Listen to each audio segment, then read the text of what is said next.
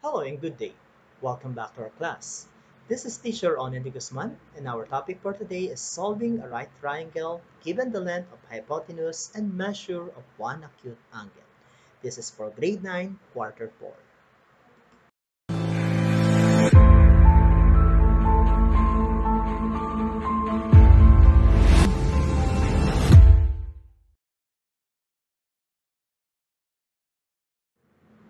In this math tutorial video deals with the second case of solving right triangles. Again, solving a right triangle means finding the measure of its parts.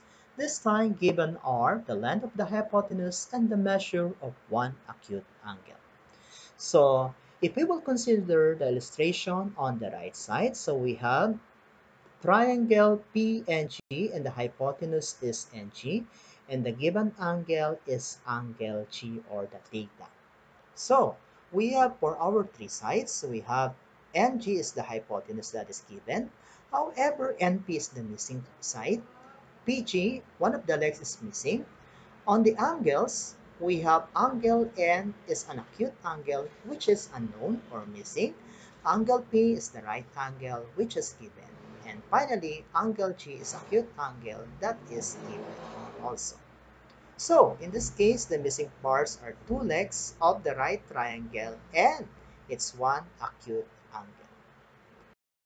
In the previous lesson, we talked about how to use the scientific calculator as well as the online application. I'll just write down the description below so that you can recall how to use the online application as well as the scientific calculator.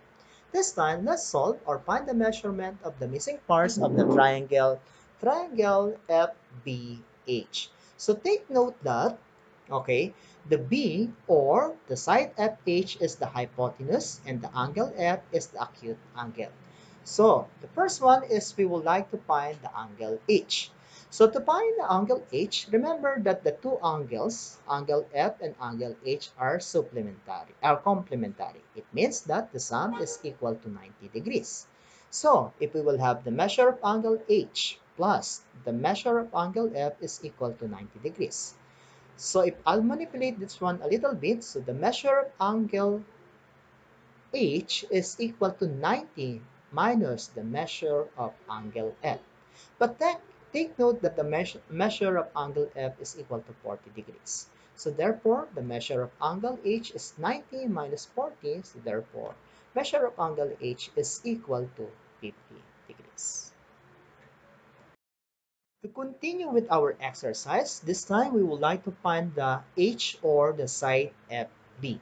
So by looking at the figure, side H is adjacent to angle F. So this is angle F, that is side H or side FB is adjacent to angle F.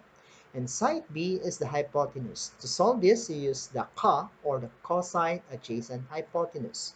So recall that the cosine F is equal to adjacent all over hypotenuse. So that is H all over the B on our given. So cosine 40 degrees, that is F is equal to 40 and H is unknown all over the value of P is 28. Using the cross products, I can have 28 times cosine, okay, 40 is equal to H.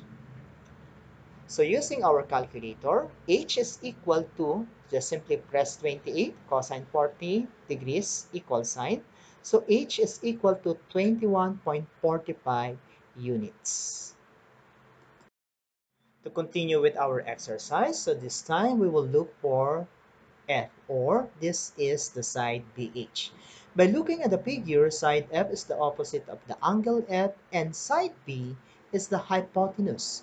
To solve F, we will use SO, that is sine opposite hypotenuse. So sine F is equal to opposite all over hypotenuse. So the opposite of F is equal to F all over B. So F is equal to, or angle F is equal to 40 degrees. F is unknown, divided by the value of B, which is equal to 28. If I'll multiply both sides of the equation by 28, I'll come up with F is equal to 28 sine 40 degrees. Using your scientific calculator, so simply press 28. times sine 40 degrees plus equal sign. So we'll come up with F is equal to 18 units. So that ends our discussion on solving a right angle. Again, this is Teacher Onin de Guzman. Do not forget to subscribe to my channel so that you will be notified about my new videos. Thank you.